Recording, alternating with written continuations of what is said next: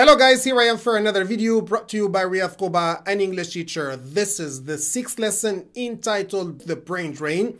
In this video, we're going to be talking about the push and pull factors of the brain drain in Tunisia.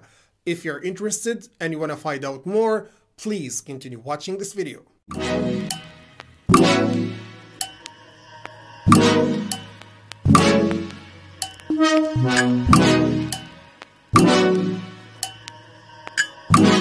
Welcome back. This is a 3-part series in this lesson entitled The Brain Drain. In the previous video, we learned how to deal with a writing task. You can find the link to the video in the description box below. And in this video, we're going to be talking about the push and pull factors. In the next one, we're going to be talking about the implications, repercussions, and impacts of this phenomenon on our country, and try to provide some solutions. So consider subscribing to this channel so you can get notified whenever I upload these videos. Before getting started, I would like to show you some statistics about the brain drain in Tunisia. Here we go.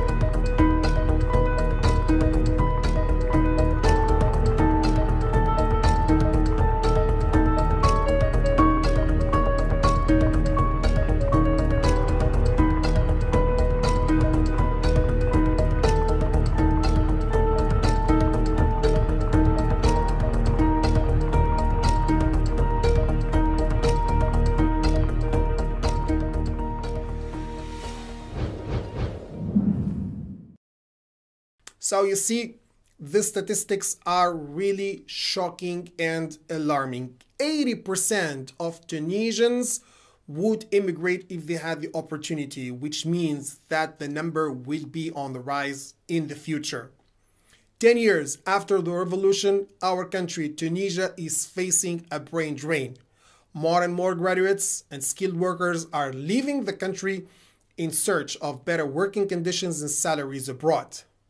Some hundreds of engineers have left in the past years, while the number of doctors uprooting to France, Germany, or Gulf countries each year has doubled. So in this video, we're going to be talking about the push and pull factors that lead up to it. Brain drains often occur due to a variety of what we call push and pull factors.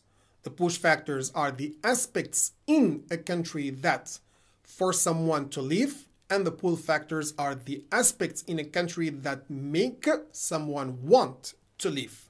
In this case, Tunisia is the home country, and countries in Europe such as France and Germany are the destination countries.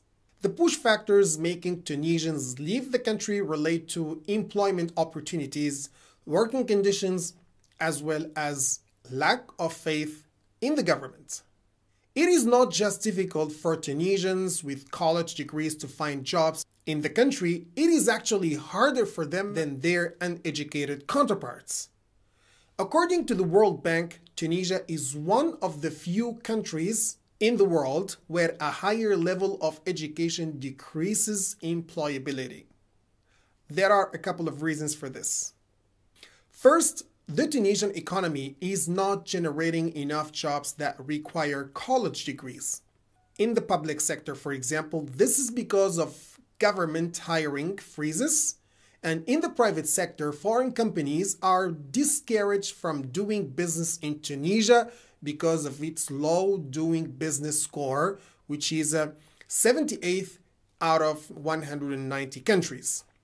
The majority of jobs that the economy is generating are low-wage jobs that pay wages lower than graduates expect for their labor.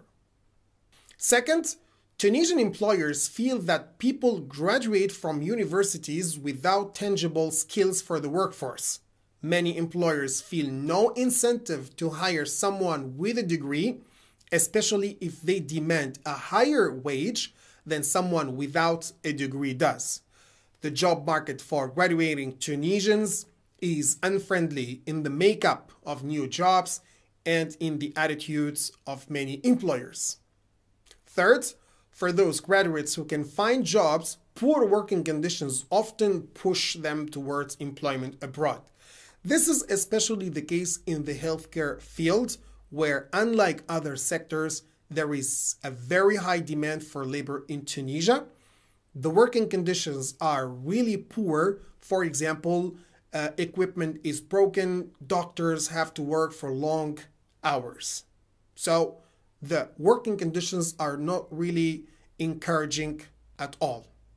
Lastly, there is no faith in the government. Young Tunisians do not see the socio-economic situation in Tunisia is changing anytime soon. After the 2011 Jasmine Revolution, many Tunisians were hopeful about the future and eager for the economic prosperity promised by democracy. While in 2011 they thought a new page had been turned, but unfortunately Tunisians have lost hope in their country. With over 20% of young people wanting to leave Tunisia, the very idea of a personal future in Tunisia seems out of the question. The political and economic moroseness of the environment is conjoined, especially in the minds of young people, with a desire to live somewhere else to discover something different.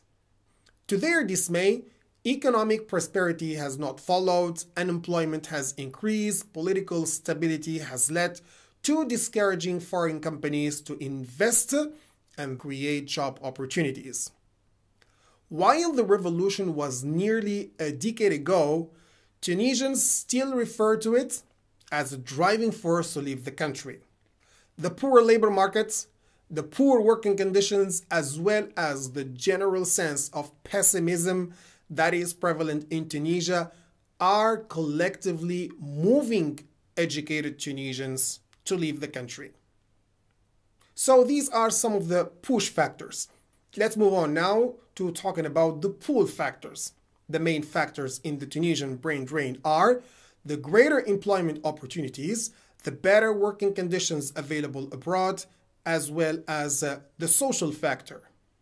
A 2017 article by the Arab Weekly mentioned that a great deal of highly skilled Tunisians have left the country in the last 6 years. They've been attracted by higher wages and better career options. This is especially the case in the healthcare industry. Through the past decade, young doctors have been leaving in droves for mainly France and Germany, where there is a high demand for doctors due to an aging population. European hospitals pay better wages, have better equipment, and allow more time for leisure and a life outside of work. Other professionals in information technology have also left Europe. Every year, over 3,000 young IT engineers leave Tunisia for Europe, where wages can be up to 2.5 times higher. A final pull factor of the Tunisian brain drain is the social aspect. Almost all immigrants from Tunisia know at least one person who also emigrated, and 3/4 of immigrants knew someone living in their intended destination. This does not bode well for Tunisia's brain drain, since people leaving the country will only lead to more and more people following in their footsteps.